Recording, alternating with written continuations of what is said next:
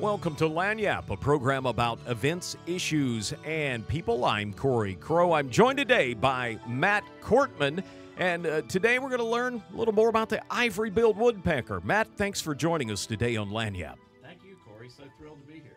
Well, it's good to have you here today, and it is also good to you've got some good news. Let's tell folks what you know about the Ivory Bill. All right, so the Ivory Billed Woodpecker, the last known large population, was in the Singer Tract of northeast Louisiana in Madison Parish through the 40s. And our team, Mission Ivory Bill, has found the Ivory Bills again on Tensaw. So long story short, your audience might know that the Ivory Bill's in the news because United States Fish and Wildlife Service, they administer the Endangered Species Act. September of 2021, they proposed delisting the Ivory Bill, quote, due to extinction, close quote. So our group spearheaded the opposition to that for two reasons. One, we know the Ivory Bill is not extinct, but two, and I hate to play the lawyer card, but it would have been premature to declare the Ivory Bill extinct. So the good news is Fish and Wildlife Service has decided not to declare the Ivory Bill extinct. And the reason we know that is statutorily and regulatory.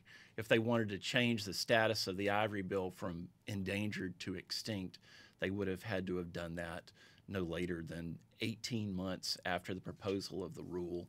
I know I'm losing your audience, but that time expired no later than April 1 of 2023. So just summing up on that, we think it was an unscientific proposal made by, perhaps initiated by someone who's no longer in the service. Honestly, we can't know what happened because there hasn't been much transparency. But the good news is conservation science prevailed, and the Ivory Bill will remain on the Endangered Species Act list, which is very important here in Northeast Louisiana.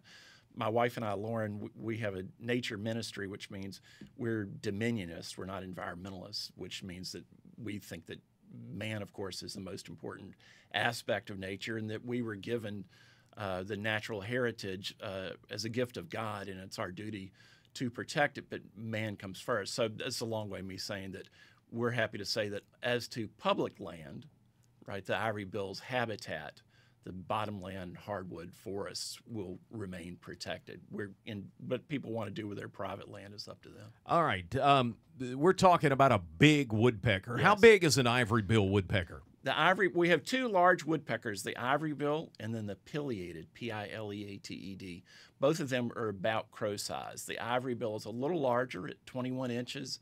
The pileated averages 19 inches, and the Ivory Bill's wingspan is longer. It's about 30 inches. So it's a very big woodpecker. It's twice the size of any other woodpecker other than the pileated woodpecker. The Ivory Bill woodpecker apparently likes to hide, and it's been doing a great job of hide and seek. And you tell me that the reason we don't see them is they're really deep in the woods. That's a great point. So in 1885, there were two types of Ivory Bill woodpeckers.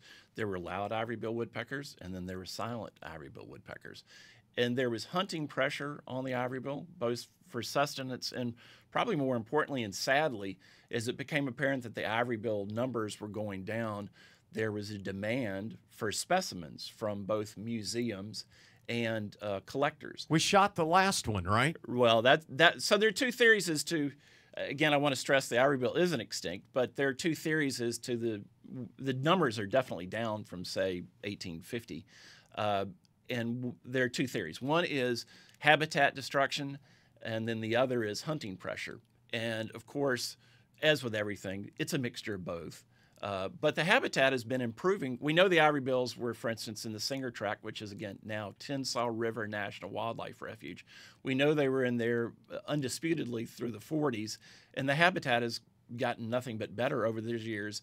The Ivory Bill is actually a very hopeful conservation story. I want to ask you about the Ivory Bill. Have you seen an Ivory Bill woodpecker? I've seen the Ivory Bill woodpecker 5 times. Now, mind you, I've probably searched for the Ivory Bill. I do this full time, right? Our Ivory Bill work. And we've done that full time since I saw a pair on March 10 in 2019. And I can't disclose that location other than to say it's someplace in Louisiana. And the reason I can't disclose it is I brought in the National Aviary from Pittsburgh because I'm not. This isn't a brag to say I'm as good at England as identifying Louisiana birds because I was taught as a child by Dr. Tom Key here at then NLU. I took courses when I was 8. But anyhow, the point of the story is, so we knew that I knew the Ivory Bills, and other people knew that they were, I'll just say Louisiana location A. And so to get a scientific institution to come in and document them, I reached out to the National Aviary in Pittsburgh. They came down, and I'm happy to say they've produced excellent evidence. They've got a good drone video, and there's some good trail cams, which are Ivory Billed woodpeckers. In 2010, there was an Ivory Bill recovery plan that was based on something. Tell me why the plan in 2010 was valid, and then here we are recently, and they were trying to declare the bird extinct. That's a great question. So just very briefly, in 2004 and 5, the Ivory Bill was, I don't like the term, but was rediscovered. So Fish and Wildlife Service unambiguously found the Ivory Bill was still existed in Arkansas as per their April 2005 press release. Then there was some pushback in the birding world. And again, just want to separate.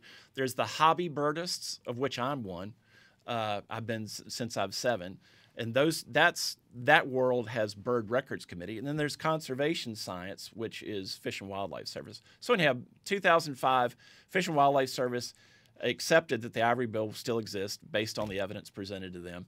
And then there was some pushback in the birding community, but that was all resolved before 2010 in Appendix B as in boy with that Ivory Bill recovery plan, where Fish and Wildlife Service rejected all those arguments. Matt Courtman's with us today. Matt, what's the name of your organization, and how do folks find out more about what you're doing and the research going into the Ivory Billed woodpecker? Thank you so much for that, Cory. We're just forming Bayou Salt and Light as a community enrichment ministry. The easiest way to reach me is Matt, M-A-T-T, at missionivorybill.org. We're having a foundational celebration at 224 Auburn Avenue tomorrow night at 6, and we'll talk about the Ivory Bill. That's Grace Covenant Baptist Church in Monroe, 6 o'clock tomorrow night. That's Matt Courtman, Bayou Salt and Light, the name of the group. You can find out more by looking up Mission Ivory Bill and by heading to our website at KEDM.org.